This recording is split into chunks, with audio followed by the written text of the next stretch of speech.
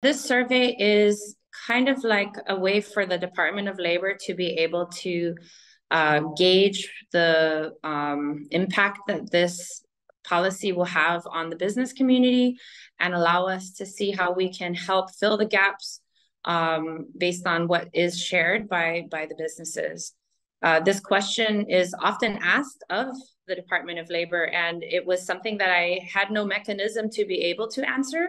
That policy, known as touchback, takes effect in September and is enforced under the Northern Mariana Islands U.S. Workforce Act of 2018.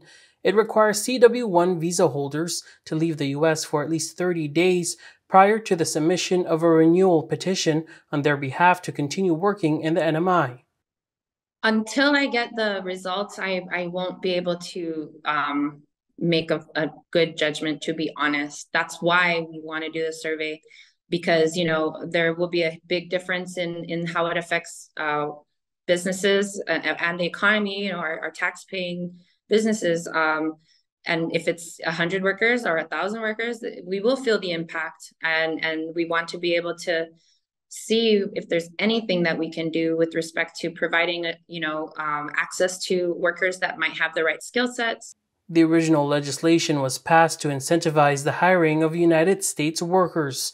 CNMI Labor said the survey aims to identify challenges faced by businesses, assess the potential disruptions in operations, and explore strategies to mitigate the adverse effects of this requirement.